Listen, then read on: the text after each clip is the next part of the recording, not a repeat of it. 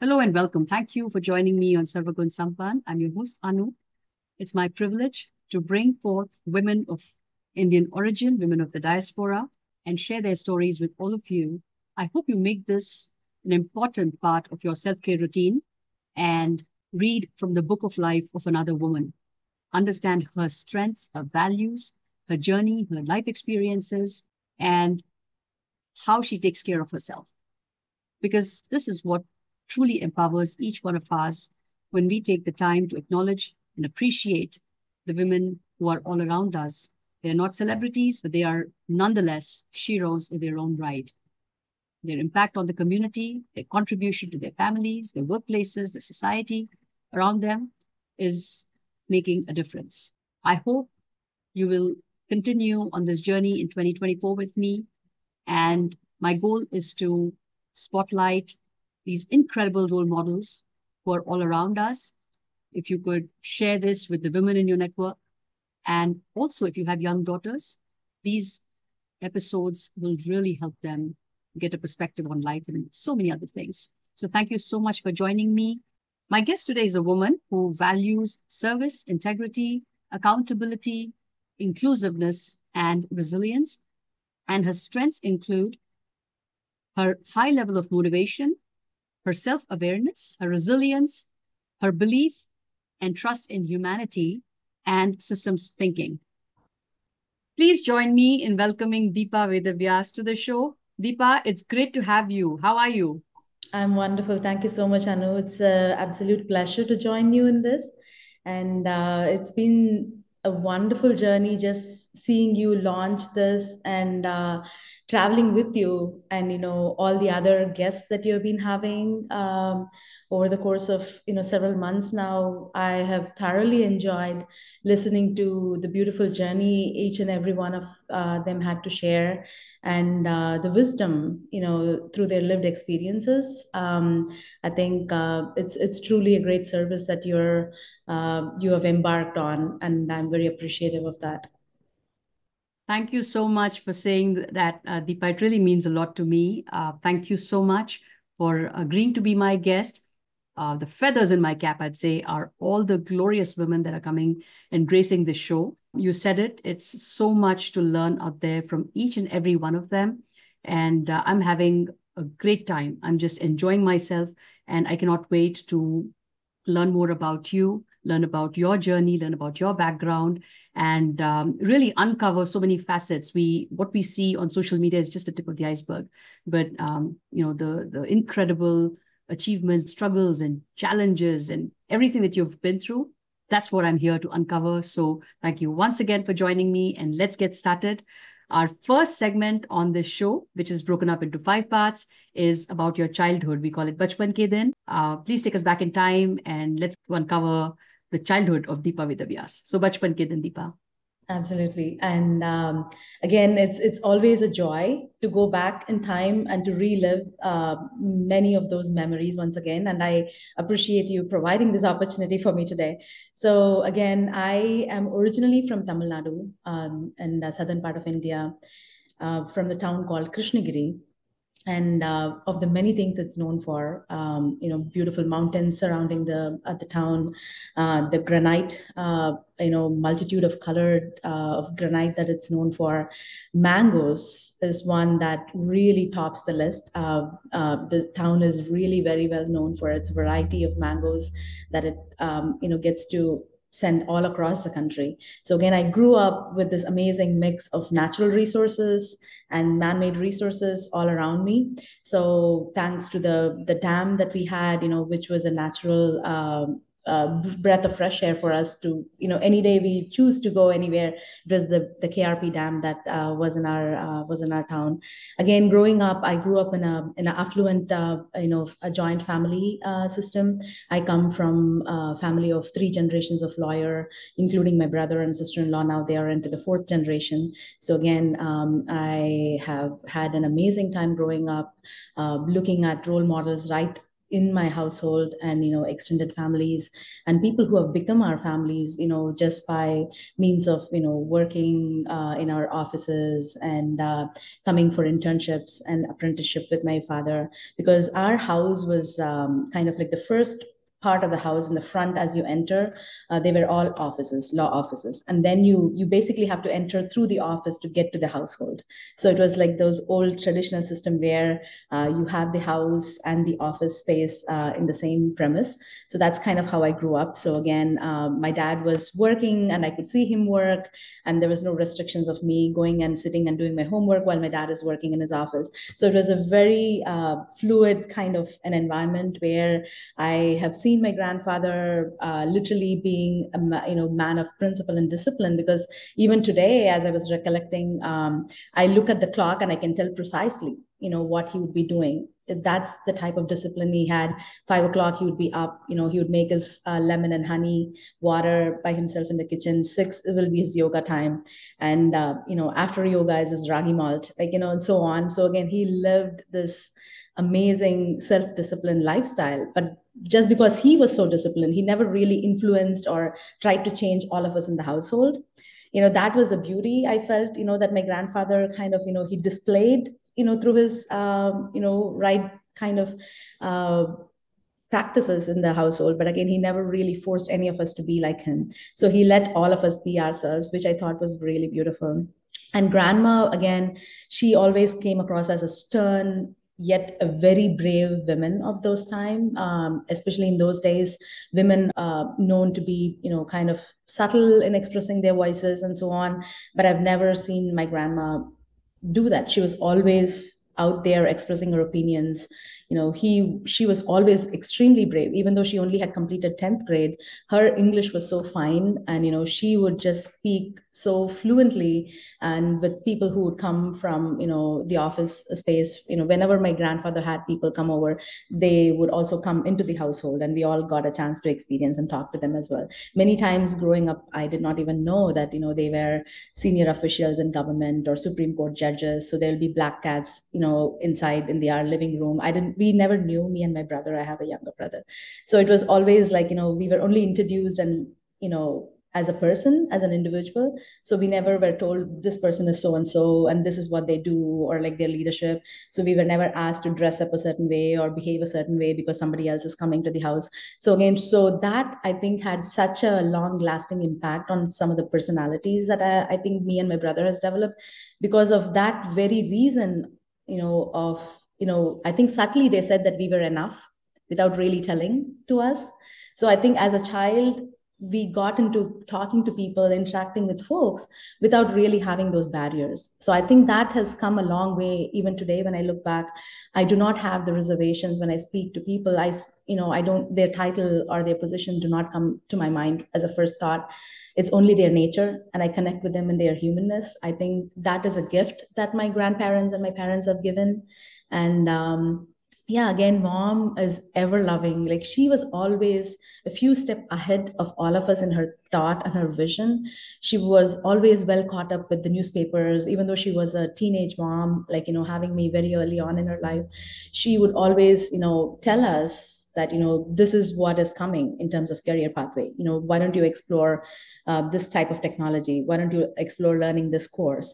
And in fact, to a point where she actually taught my brother how to cook first, even though he was younger to me, than teaching me, because she would say, you would eventually learn, but it's up to me to teach him how to be self-sufficient. And but she would always emphasize that as a woman, you really need to have all the tools that you need to stand on your own. If you choose to, you can always choose to stay at home, but again, I would expect you to be productive at all times, no matter where you are. Be of use to the society that you are in.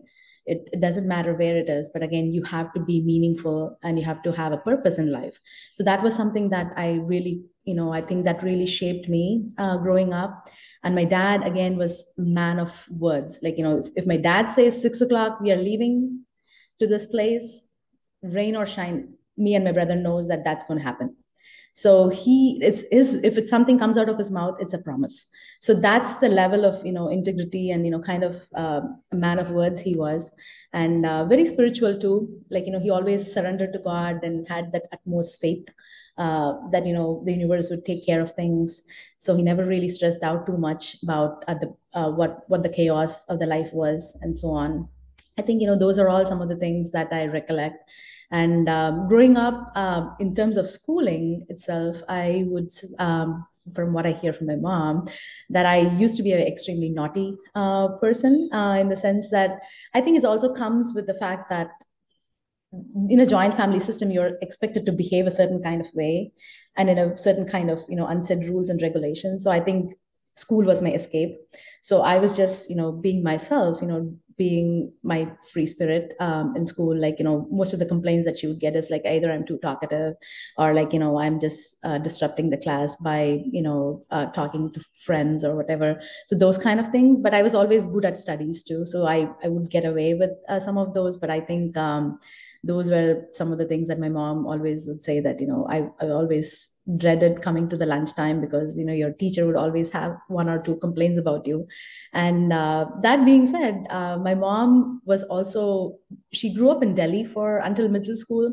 So she was also an athlete. So she had done marathons and things like that when she was young. So me and my brother, every single day, even on weekends, we have to hit the ground. My parents would run with us. So 6 o'clock, we have to hit the ground. So my father would time me. So I would, I would have to run 100 meters. And then we would make rounds in the girls' high school, like, which is the public school system that's open playground for us to exercise and things like that. So every single day, my dad and my mom would, we would, all four of us would go to a point where we used to be known as a running family, which is very unusual in a small town, like, family of four running in a ground. So I actually was an athlete too, up until my 10th grade. I represented the school in relay and 200 meters in the division level. Never really got up to the state level. But again, a local district division was how I went. And yeah, that's kind of, I also had a very interesting affinity towards animals. My grandparents and my parents would not allow us to have pets in the household. But I figured out a way, how to fulfill that. We had beautiful coconut trees surrounding our homes. So we would always have monkeys in the morning time, like around 15 to 20 of them would go around 6 o'clock, would walk on our terrace. And same time, around 5 o'clock in the evening, they would walk, like about 25 of them would walk. So I would tell my mom I'm going upstairs to study. And basically I would pack a lot of snack with me and go upstairs. I was not scared. I don't know why, but all the monkeys would surround me and, they would kind of play with my hair, take the snacks from me. I'll be surrounded by monkeys. So they knew me and I kind of had a bond. So, I kind of fulfilled my desire to have pets by interacting with monkeys. And my pastime, or my secret hideout, was climbing on roofs and climbing on trees. So, anytime I just needed a break, I would just go upstairs in the terrace and climb on, multiple levels and then go to the water tank. There was no staircase or anything. I would just climb on the wall. I don't know how I did it, but those were all type of things that I would do and still get away. So it was funny, but thinking back, I think I found my own way of energizing and entertaining myself. Those are all such interesting memories. And 11th and 12th, I moved to a boarding school in Erode. So I think that was the first experience out of home, because we didn't really have a lot of good schools in the town that I grew up. As I said, we only had two English medium schools. So they were not really grade schools for 11th and 12th grade. So I was sent off to boarding school. So my memories in my household was until my 10th grade. And they still are very much evergreen. And there's nothing to complain there, right? So what if you missed out on great schools, living in such a fantastic and fun place like you grew up in, the town that you grew up in, and surrounded by not just the nature, not just life as it happened, but amazing role models in your grandparents and your parents and your aunts and uncles. Just the delight of growing up in a joint family is something that, like, I always believe, it's almost unrelatable to kids in this generation. And for you to emulate and learn from all of them, although back then you were just taking all of it in without any regard to the learning part of it. But now when you look back, that's where your values came from. That's where, your personality was really shaped. That was the foundation. And what I really love about what you said was, too much importance was not attached to the titles. And, regardless of all the important positions that people held, you were always asked to focus on, who people were. And I think that is just such a great learning. So thank you so much for sharing these fun aspects about your life, Deepa. Just that whole episode with monkeys and spending time on the terrace must have been such a blast. And it sounds like great fun. All right, let's continue on. And this is the onward journey. Ye kahan gaye hum? What happened after high school, 12th grade onwards, all the way till present day? So we cover a long span, but this is where life really happened. And so we'll try to unfold that. Absolutely. Thank you, Anu. So right after high school, again, I was good at math and computer science, though my scores in computers were much higher. So the reason I bring that up is because, as we applied for colleges, as a backup, I had applied, I had done my engineering entrance exams, and then I had also applied for courses in a bachelor's in math and bachelor's in computer science in the arts college locally, while I was waiting for the scores for the engineering entrance exams to come up.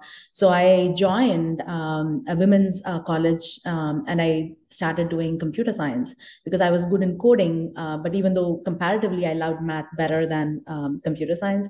So I joined in a college locally. By then, the scores of the entrance exam for the engineering came out, and my desire was actually to do architecture. And because that desire came when I came across my uncle, my chitti, my aunt's husband, who is an architect practicing in Delhi. So, I looked at his office. I spent a lot of time at his office and his work when I was in a 10th grader. So naturally, I picked up an interest in architecture. And I was also creative in my own ways. I used to do soap carving, and, anything I could find, I would try to create something out of it. So I thought maybe that would fit in with my personality and also nurturing my free spirit. And I love to travel. So I think architecture inherently had that in the curriculum to kind of component of travel. As you learn about different styles of architecture and things like that. So I pursued that, and I joined in Huzur in Adhiyamaan College of Engineering. That's where, unlike in the US, architecture is part of the engineering college. So again, we had to, it was not anything locally that was available. So I had to travel like 2 hours in bus every day, one way to get to the college and come back. So my day would start as early as 6 a.m. in the morning. And, I would come back, and pretty much as many who had an exposure to architecture knows that we work night outs, long nights and days creating models and creating designs and so on. But that was a very fascinating experience, just the idea of starting with a blank canvas or a blank slate and actually creating and throwing in your creativity and, literally not having any boundaries or limitations, kind of go in with the space that you're offered to design. Really taught a lot as an individual and a personality, to just imagine and dream. Many of us in our childhood are robbed, don't have, not everybody, having come a long way in life. I realized that dreams is such a, the ability to dream is such a gift. And I think that was provided to me through college, in the courses that I did. And I think the internship was a life changer for me. I did my internship in Ahmedabad under architect Meenakshi Jain and Kulbhushan Jain. They were, in fact, nationally renowned architects for their conservation of Nagaur Fort, Mehrangarh Fort, the Jodhpur Fort, and even, a lot of urban planning projects like Surat Master Plan and those kind of things, which I had an exposure to actually be in the fort premise and work on and be there as ma'am was doing master planning projects for Surat Master Plan. So again, that's when I saw a very strong women leader, women architect, completely taking charge and, creating this beautiful marble in as small as a center table design to creating, a beautiful structure to a city like Surat. So she was working in all scales, which was something that really opened up my eyes. And that's when I felt that, while it was important for me to design within the boundary of the site that was given to me, context started becoming more relevant to me. I felt like, just I did not want to be kind of forcing myself to design within the siloed, just the site. So I wanted to know more about the site and the context. So that's when I took my thesis for my architecture as an urban planning project, and back in the days, mine was the first or the second in the university that they gave a special exception to do a study project, because architects are not allowed to do study projects like planners. But I convinced them that I need to do this, historic temple precinct, and I would come up with a design proposal, but without studying the context, I cannot propose what's to come. So that really opened me up. I would say that, that just studying the existing conditions of the space, what is the need, what is the transformation the space, the historic present has gone through over the time period, because, time is a beautiful element in our lives. So again, like, the architecture is so connected to that. Again, that really set me off to a different path, away from architecture. I did not know then. So I finished my architecture. I did my thesis in urban planning of Kapalishwara temple precinct in Chennai. That was a project that I took. And right after that, during the time, even before I defended my thesis, I got engaged. My parents, were particular. I was the first granddaughter in both maternal and paternal side. So I was the oldest in the family. So they felt that, everybody were very anxious and very eager and participating in my life decisions. So I think, that's kind of how I ended up meeting Veda Vyas, my husband, and we had a very informal kind of meetup in Chennai, and led to multiple phone conversations. And right after graduation, we got married in August. And by then, he was also posted in the US. He had worked for a year in the US, and during the engagement, we were in India. And that was one of my conditions, that, I wanted to marry somebody who is in India, because I wanted to stay closer to my parents, not that I knew any other country then. So I wanted to stay closer to my family, having grown up so close-knit with my family. But right after the engagement, he was posted in the US. So none of us had control over it. And again, I just went with the flow. We got married and came here in 2001. And initial days were a huge struggle, because right after college, I come here on a dependent visa. Unlike now, the dependent visas did not allow you to work. It allowed you to study but not work. And Veda was also starting up in his career. We didn't have enough to send me off to college. Colleges was so expensive in the US, so I couldn't, start off. So again, that's kind of, for the first 6 months, it was very difficult. And that's when I decided, one day that either I'm going to spend the rest of my time cribbing about the condition that I'm in and feel sorry for myself, or make a list of things to do that I'm going to, I always wanted to do, but never had a chance. And first and top of the list was enrolling myself in tennis school. I always wanted to play tennis because my grandfather, my father, everybody, all the males in my family were tennis players.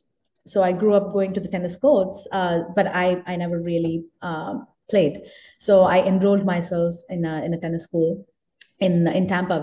Luckily we landed in Tampa, so that was the first place. So I did 9 months of tennis school, with a coach who was training then Wimbledon Junior Championships champions. So people would come with interpreters and things like that. So I did not know how fortunate I was to learn from Steve. So it was a very beautiful experience. So again, I had a list of things in my to-dos. So doing masters was one. So I would go to Barnes and Nobles, which is such a beautiful thing that the US has, like these bookstores so accessible. You don't really, you can spend hours together. No, they're not going to say, leave this place if you don't buy the book or anything like that. So I would spend like on an average, like 5 hours a day in Barnes and Nobles, pretty much like picking whatever book I wanted. And, I would just study, and slowly I started preparing on my own for GRE. And I took my GRE and TOEFL and had those done to be ready for applying for masters. Fate had a different turn. Again, Veda had to move from Tampa. So then he moved to St. Louis. I followed along. and we had our first child. So I had to put all my master's plan on hold, but I never thought it's not going to happen though. That was, I think it was a blessing, I feel, just because things happen in my life, I always felt that it's just a postponement. It's not really an end all to your goal. So I knew I would finish my master's. I just knew that it was not then. So I was like, okay, I didn't think about it too much. I was in the moment, but I went through a very, very high risk pregnancy. So it was too complicated of a pregnancy for me. And I was admitted almost 14, 15 times in the emergency. And, I was, it was a rough ride. And once Sanjana came and she was a healthy child, we were so thankful. So I was there enjoying every day. I would spend pretty much every day revolved around her. I didn't think about, oh, I'm home, I'm not, able to study or anything like that. I was just living my fullest to the present and the present moment. And when we took her for the first year, celebrations to India, that's when my mom said, think about it. If you want to study, I told my mom, I only have like 1.5 years more before the GRE runs out. Like it has a time period, 5 years, before which you need to kind of apply. And that's when Veda said, you have been there for me throughout all my, steps of my journey. So I want to completely support you. If you want to do study now, whatever decision you need to take, wherever you want to go, I'll be there. So I thought that was a beautiful thing. Both my mom and my husband were supportive. My mom said she would take care of the child. My baby was like 14 or 16-month old. It was a very tough decision. But when I was in India is when I applied, when I was visiting. Then I applied for 6 schools and I got into 5. And then whatever came first, I took, which was Richmond, Virginia Commonwealth University. And it was urban planning, the course that I wanted, because I wanted to be a city planner. So I took that course, and my mom took care of Sanjana, my older child, for 2 years while I was studying. And Veda was in a different state. So we would only meet once a week, only on the weekends. And he never missed a weekend. He would travel 4 hours one way just to see me and be with me.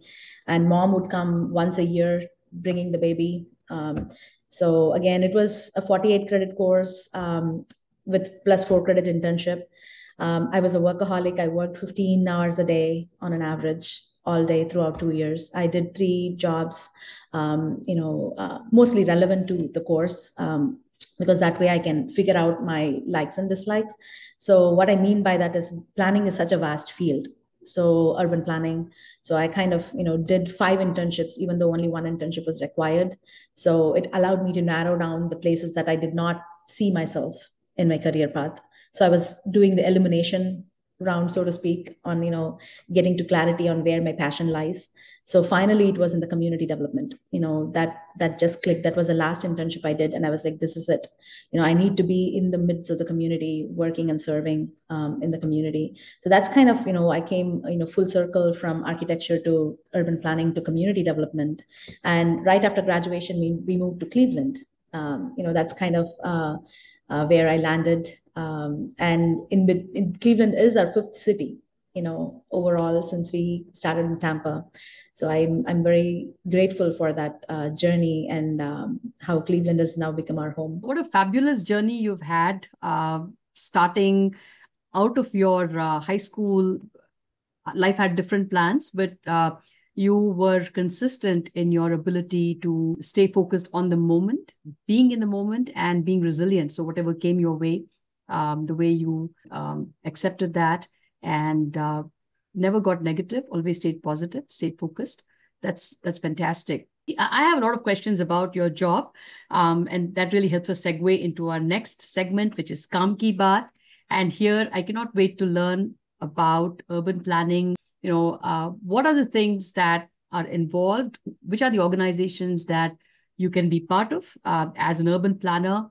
And are we just talking about, when you talk about city planning, urban planning, are we focused on downtowns, or are we also looking at suburban areas? How does it all play out? It's a fascinating field. We've not had any guest on the show that's got this background. So this is a very special one. I'd love to learn more. Yes, absolutely. I know this is such a, to me, I'm in love with the field of urban planning, mainly because it allows you to connect every aspect of your life to your work.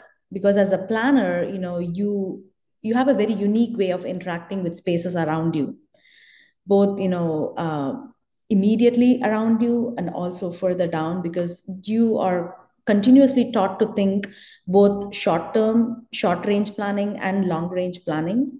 As a planner, one can choose either or as they feel, because it depends on what connects with you.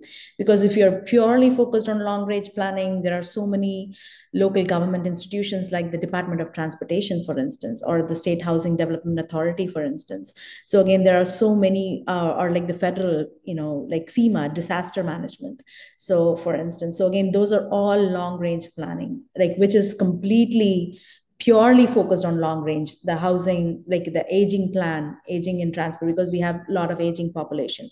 We can't just think about the workforce, the people in the workforce. We have to think about people who are not yet born, people who are in this education system.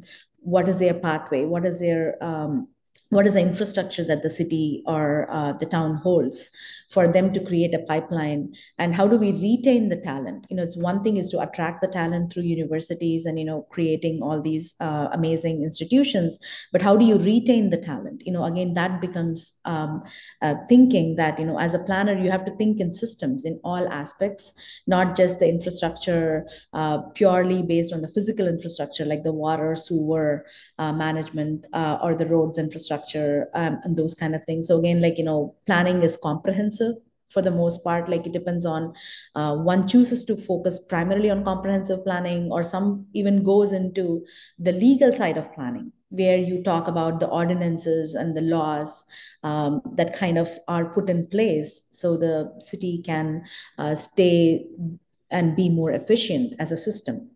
So again, there are different ways, and government is certainly one area, one sector that you can go into, and within that you have local, state, federal, and even regional government entities that hires planners. And planner being such a sought out profession in community development, because there are a lot of nonprofits. Cleveland is a phenomenal ecosystem. Cleveland and the Cuyahoga County and our region, Northeast Ohio in general, is extremely rich in nonprofits. So again, I think that really creates multitude of options for planners to go into the field of nonprofit. And there are also for-profits or like consultancy firms that really hires planners. So you can go into both, kind of business side of things, working for large architecture firms or planning firms, being a consultant, being an urban planner, urban designer kind of roles as well. Going purely into design is also an option, depending on where you go. So again, for me, the first job, as soon as I came to Cleveland, because I knew that I had narrowed down my priority towards community development, so that is the only place I looked. Because during my internship in college, I did for local government for the county. I worked for a very small town of Summerfield in North Carolina, where only 3 planners were there. I was one of the 3 planners. So it was a very small setting, like, rural planning. So that is again an option. So again, I did in the Virginia Housing Development Authority as an intern. I also practiced as an intern in the Department of Transportation, State Department of Transportation, which was completely long range plan. So finally, when I did the community development, that's when I realized that, I not only did I like planning for long range, but I also wanted to see it be implemented. I wanted to be part of the solution, be part of the process. So that's where the community development played a big role, because I didn't want to kind of design and create a plan that somebody else would implement, or like, I would not be part of the process 20, 30 years down the road. So that was just a personal preference. So again, everybody has a different interest. So again, once you figure out what type of planner, do you see yourself as an economic development planner? Do you see yourself as an environmental planner? So it depends on the type of planning area of specialty that you have an interest. I think one can easily narrow down. And again, I've always seen planning as something that you can continue to keep on exploring and going deeper. So I started off as a community development professional in working in one of the Southeast Side neighborhoods in Cleveland, the Buckeye neighborhood, one of the most disinvested neighborhoods, within the city of Cleveland. I think, one thing that I truly owe to my profession is also the fact that serving in one of those much needed community where my job itself become a service. That was something that I was very particular about, because I was doing weekend service projects with my husband and family members through the Satya Sai organization that I'm very much part of. But that was not enough. So that's what drew me to the Buckeye neighborhood. While I was in that thinking that I'm actually going and serving the community, what in turn happened was the community really shaped me to a better human being, made me a better person, better human being. Actually, it was a service that they gave me, but it was almost, I just came back receiving more from the community than I believe I've given. But that's something that I owe to the community. And after that, I moved on to teaching briefly. So I was a visiting faculty. So I loved interacting with the next gen, and trying to kind of be in that energy and the spirit, and continuously be challenged in your thoughts and ideas was something that I enjoyed through those interactions when I was teaching.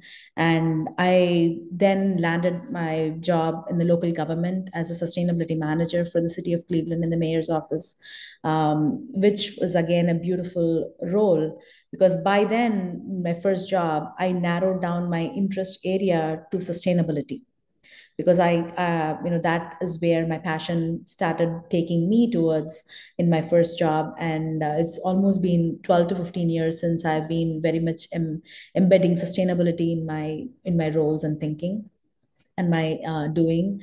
So I also served in the philanthropic institution. Cleveland is very fortunate to have a lot of generous people in the community. And Cleveland Foundation, not many know, is the world's first community foundation, founded in 1914. And now we have over close to 2,000 community foundations around the world.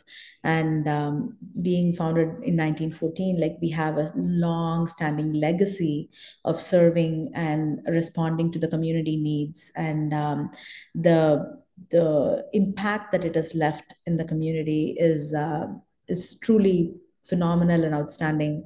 I consider myself fortunate for having been in different roles in different organizations that I've been so far. And also happy to share that I've accepted my new role as a first director of resiliency and sustainability for NOPEC, which is the Northeast Ohio Public Energy Council. I will be starting in January, and as their first director in this role, focusing primarily on sustainability. Thank you so much for so succinctly laying out the path of your journey as an architect, as a planner. It is incredible, to hear the amount of experience that you have gained through your exposure to all the various organizations, the facets that make up what we call urban planning. So a lot of collaboration, I assume, from different agencies, and that is truly at the heart of systems change.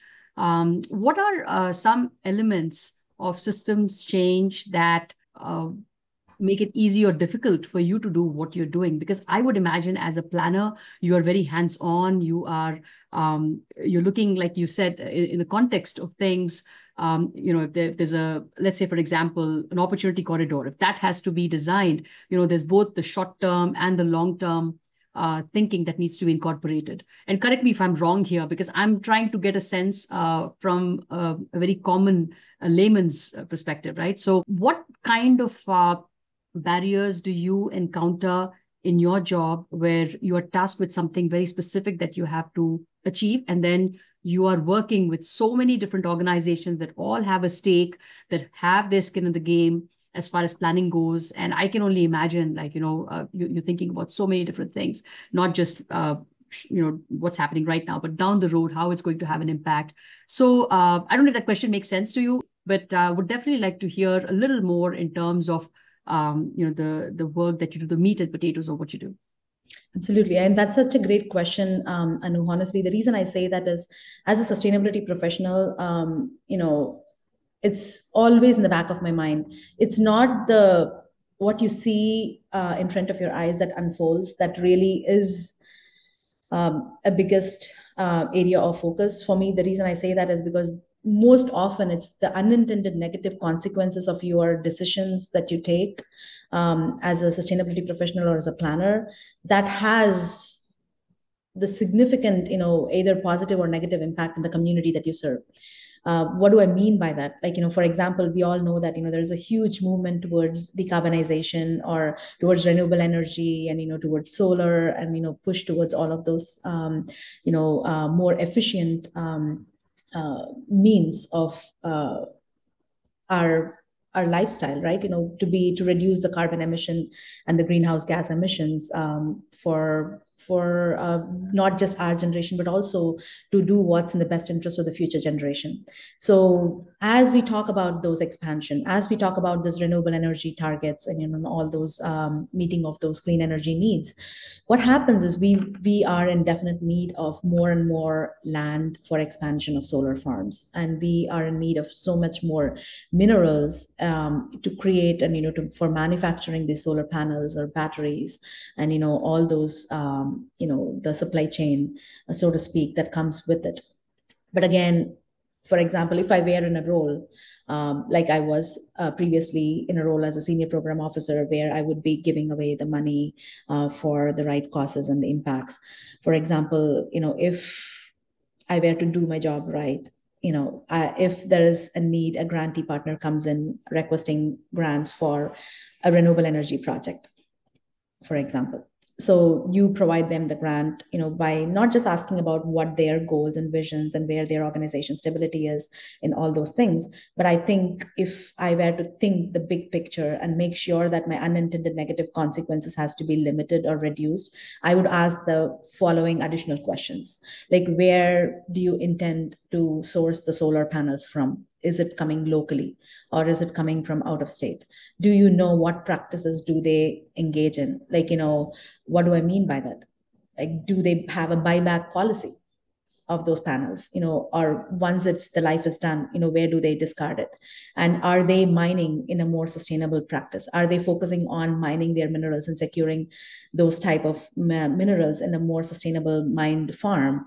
Or is it coming from anywhere that doesn't really pay attention to those practices? So again, if we do not pay attention to what is currently happening, history could repeat itself very well after so many decades if attention is not paid. So again, like, we cannot just be close-sighted in our thinking. Okay, so I make this grant, you go buy the solar, you install, and we have moved towards a clean energy pathway, not really paying attention to where the sourcing is, what is the pathway, what is the journey. So I think that is a responsibility as a systems thinker each and every one of us should have. Like, what is the footprint or the negative impact that you're leaving, and how minimal is the footprint? So again, that's where the challenge for me is, day in and day out. What question am I not asking? Yeah. Fantastic. Very well explained. Thank you so much. It's a lot of responsibility, right? Because every action of yours, every decision of yours has the potential of both positive and negative consequences. And like you said, you really have to be watchful of that footprint that you're creating. And, there's a lot of criticism against systems thinking, systems change, because things go very, very slowly. But again, you have to consider the impact of all these different things in any of your decisions. So it's not an easy job. You've got to be a great collaborator. You've got to, like you said, ask the right questions, because on that depends the success of your planning. So brilliant. Thank you so much for addressing that. And I'd love to know a little more about your future role. What you're starting a job in January, so hearty congratulations on that one. What are you going to be doing specifically in that role, and how do you feel prepared based on your stellar background and experiences? What do you think are some of the things that you will directly take to the job? Sure. Again, as in any role, like, I go in with a level of openness to learning. And because many times it's not even the outcome of what, is expected, it's the process. That's where I like to focus, because every organization has its own way of doing things. I think I'm really excited about learning what NOPEC's style of doing is, and what is their long-term vision. How do they, when I say they, it's like the leadership vision. What is the vision they see, one, for this role, in terms of moving more sustainably, because NOPEC has established reputation in the region since their inception over 20 years now. But I think their intentionality now is something that I truly appreciate, is what has led them to create this position, primarily to focus on resiliency and sustainability. While NOPEC has served as this largest governmental retail energy aggregator in the country, where they go on behalf of the cities and townships to get the best energy pricing possible, and bring it back and serving across 20 counties now in Northeast Ohio. I think they have a strong foundation that they have built, and a foundation of trust and relationship.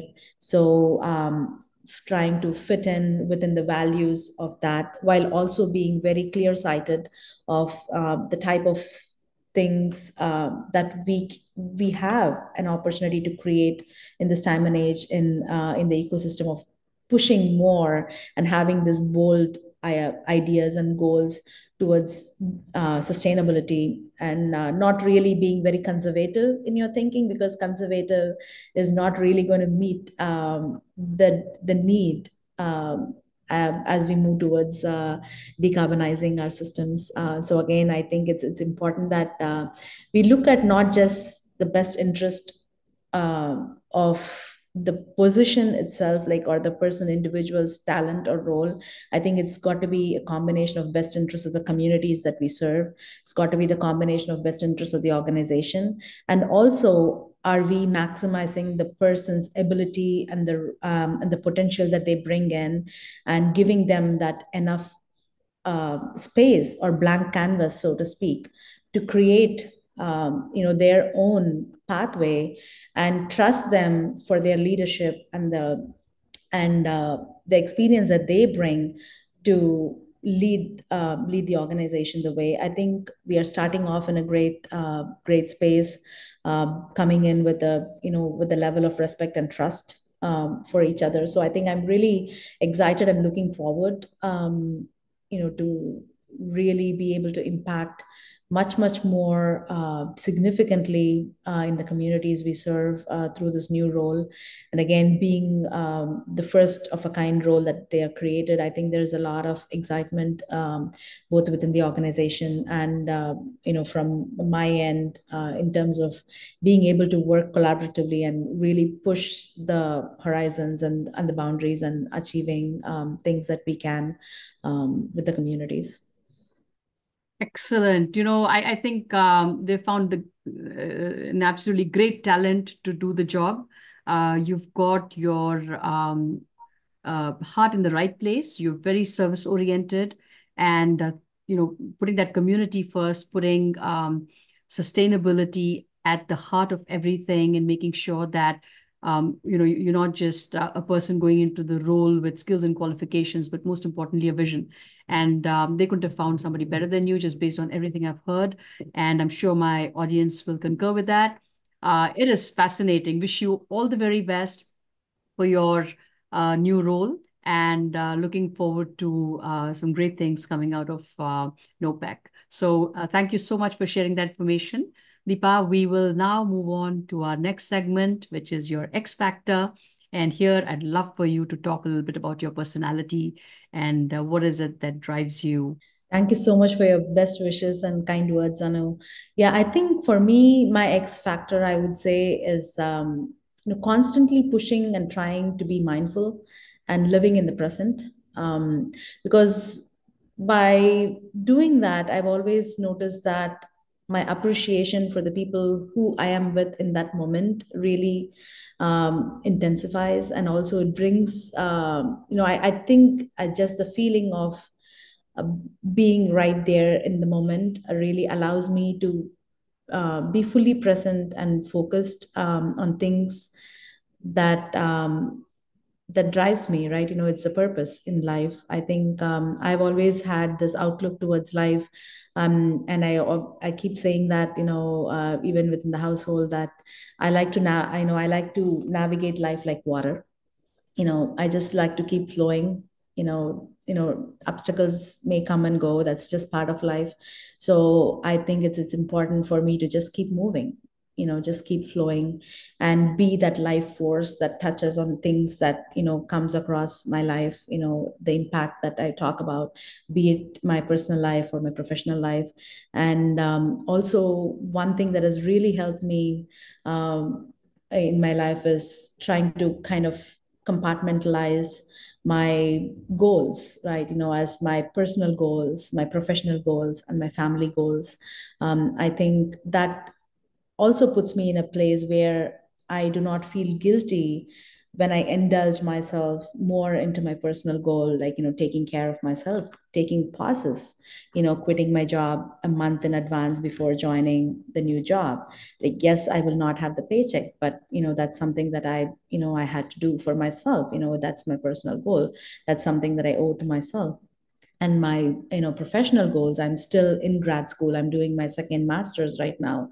So again, like, yes, that's an extra chunk of money that, could go towards family expense or my daughter's dance classes or music classes. But no, that's going towards my education, because I feel that, that's a priority. That's something that I have to do for myself, because I have always feel that there's so much in this world that I do not know. And I cannot waste time. So time is something that I cherish so much, that that's one thing that makes me guilty if I don't maximize my time in my day. So I think that's one thing. And I also, pauses in lives are very important. I We don't give enough importance to them, but I think consciously taking pauses in life, like, slowing down. There was a period of time where I was in the peak of my career in my early 30s. I got a job as an executive director, and I did not take up the position, but I chose to move back to India in 2013 till 19. So that was my period of pause. But again, I came back much more, adding more tools to my toolbox. I was very proud housewife, while I was doing a few voluntary things, and also was a visiting professor twice a week and so on. But again, that really, that pause, it was beautiful. Like, I was there for my daughters. We created such beautiful rituals. Like, we would have candlelight dinner Wednesdays in the house. We would have mommy daughter day once every month. Like, we would spend the whole day. It was like a date with me and my daughter.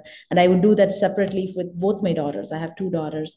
So I would take her, like, that day, she would dress up like a princess, and we would go all day. We would just hang out doing everything, and she would get to plan her day. So again, those type of pauses allows you to be creative. I think being mindful and not being in this autopilot mode in life literally allows your creativity to come out, and you're energized. There's so much that happens in that space. I think those are some of the things that I would really like to emphasize. As women, we have to do more intentionally, trying to create that, personal goals, professional goals and family goals, because sometimes the family goals takes over all of it. So again, that was something that I was very particular, because I've heard, growing up in joint family, so many of my women role models, in the household, they would say, oh, I did this because after marriage, children happened and I could not pursue this. After marriage, this happened, so I did not pursue this. So I thought, there's, if one thing in my life I'm not going to do is put somebody else as a responsibility for what I've not done. So I think I'm in a good place. You're in a great place, and it's women like you that validate the endeavor that I've embarked on, Sarva Sampann, because you show how to take charge of your own life, how to make decisions, how to make your choices consciously and intentionally. And there's something that all of us can learn from. I love the way you talk about, compartmentalizing and focusing on each of these aspects with equal fervor and the kind of attention that you give. And the other point you talked about, taking pauses, is so important, without blaming anybody, taking all the responsibility and doing it again intentionally, because you do want to reinvigorate yourself, you do want to recharge, and the talent doesn't go away. The creativity, the juices don't, flow away from you. They, in fact, you just, growing more inward. And when you're back to work, I think you are ready to, give out so much more in terms of productivity, in terms of creativity. So all of that doesn't really go away, but it really helps you. So thank you so much for sharing, that great wisdom, Deepa. I really appreciate that. And now we move on to our final segment in this journey together, which is called self-care. And here I'd love to know about your self-care routines, if you have any, and how do you go about implementing them? Sure. I think my self-care routines, I think I would say that definitely surround yourself with, people that you can be yourself. Yes, professionally, having that intellectual stimulation is important, but at the same time, I think, you know, reconnecting with my bachelor friends in 2015, 2016 time period was one of the best thing that has happened, because even during the pandemic we were almost meeting every week, virtually. We were reconnecting and we do trips together. When I was in India for the brief period, we would go longer trips, like a week to Manali, or a couple of days to Mahabalipuram, or things like that. So I think really allowing yourself the time to spend with friends, families is important. And I also am so close with my cousins, so we were our besties growing up. So I think that is also another thing, that we have started going on trips together, like annually, just the cousins, with my cousins, leaving the children behind, just us and things like that. So that's really, I think traveling really energizes me. And on a daily basis, at least spending 15 minutes to 1 hour on yoga and meditation, I think that really is helpful for me to in such a distracted world, bringing that mindfulness is not easy. I have to work very hard on doing that. So I think these are all some of the tools that I use to bring back that focus and mindfulness in my practice. And every now and then I just take off and enjoy solitude. I just be it spending my breakfast on a Saturday morning with myself.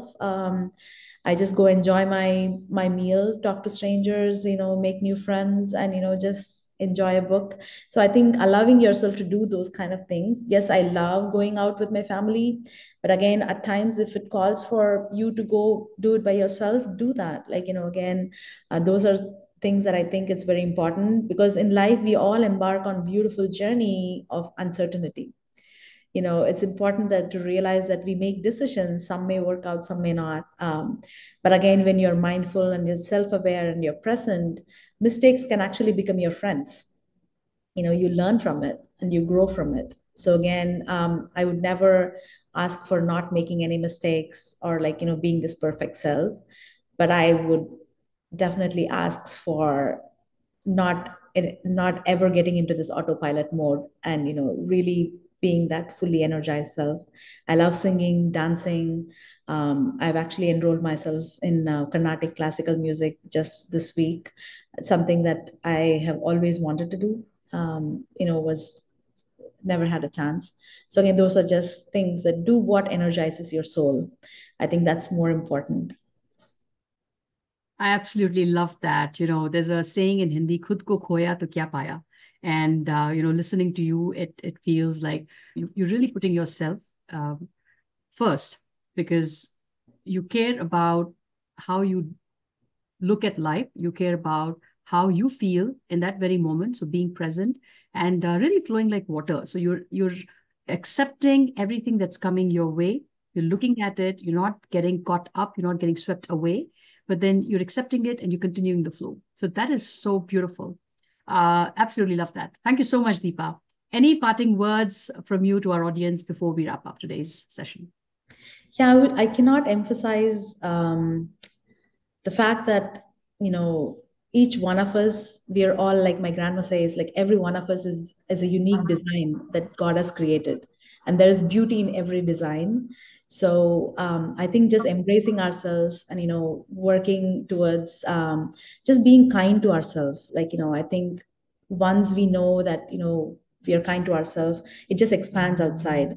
And to me personally, I think that's more important as a gift to pass it down to my daughters, because what I do, or how we behave, really is the way of life that they see.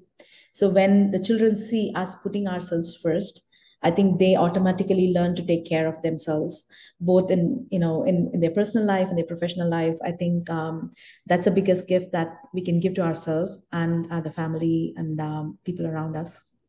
And that's so important. I say that because a lot of women, blame themselves for indulging in anything that doesn't have to do with their family. There's a sense of guilt. And like you said, the children really emulate us, like we did the way we were growing up, looking at our parents and grandparents and learning those vital lessons, not from their words so much, but from the way they conducted themselves in their day-to-day lives.